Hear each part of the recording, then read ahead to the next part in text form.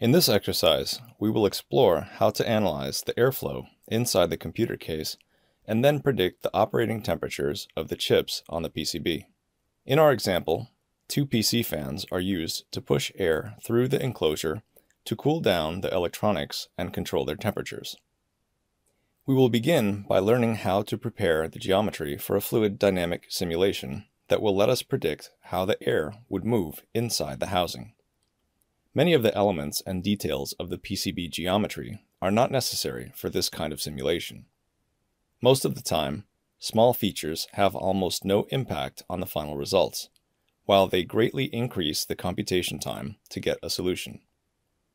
We will also learn how to define and create the volume of air to perform the simulation. This process is also called volume extraction. So let's get started.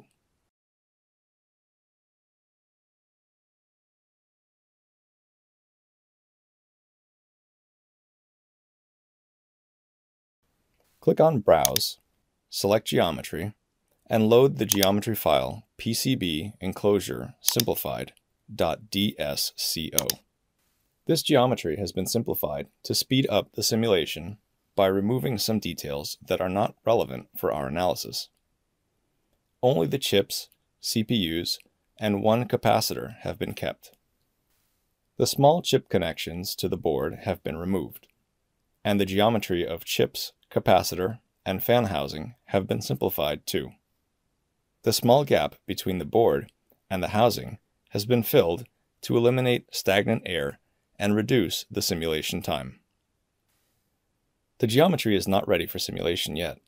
Some modifications are still necessary. As you can see in the Stage Navigator, we are in the model stage, so we can start editing our geometry. The screw holes are not necessary for this exercise, since air would not flow through them in the real case, so let's fill them in. In the bottom right corner of the window, click on Advanced Selection. Switch to Power Select and enable the Search All Bodies option. Then, select one of the screw holes of the fan. Now, in the Power Select panel, you will see many selections available. Choose holes equal to 2.5 millimeters to get all the same size holes for the entire model. Then, use the Fill option to remove all of them at once. Close the Advanced Selection panel. Let's now define the geometry we will use to simulate the fans. On one of the fans, select both grill faces while holding Control. Then, select the Plane tool to create a plane that bisects the fan body. Use the Split tool with the Cutter Face option enabled to cut the inner cylindrical face of the fan.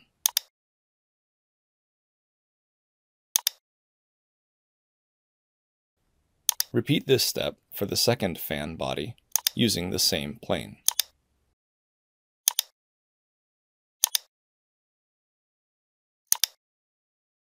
Once complete, delete the plane. Select one of the planar inner faces of the fan grill and start the Sketch Circle tool. Click on the center of the sketching plane and extend the circle to the edge of one of the arcs of the structure. The circle should have a diameter of 30 millimeters. Go back to 3D mode and pull the newly created face up to the opposite side of the fan housing structure.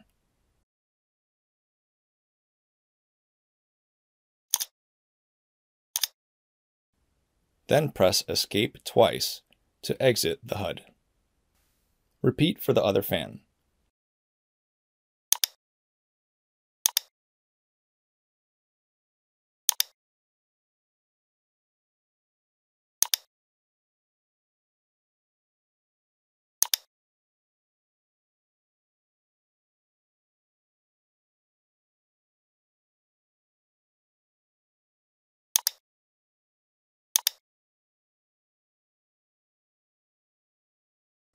We have now created the hub of the fans.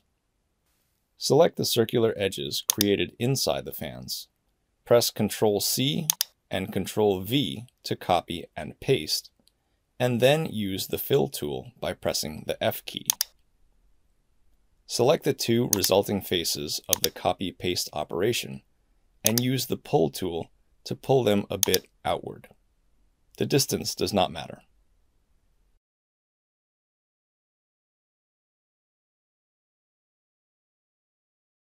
The inner face of these disks will be used to define the location and velocity of the air blown by the fans.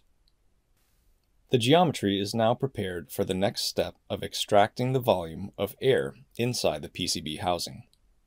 This is needed to define the region of interest for the simulation where the air would be flowing through. Under the Prepare tab, select Volume Extract.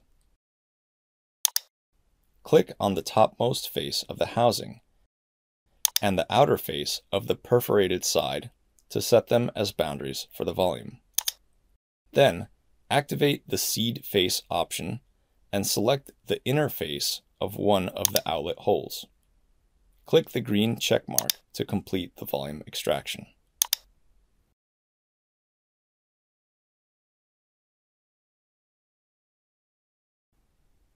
Hide all the bodies aside the newly created volume.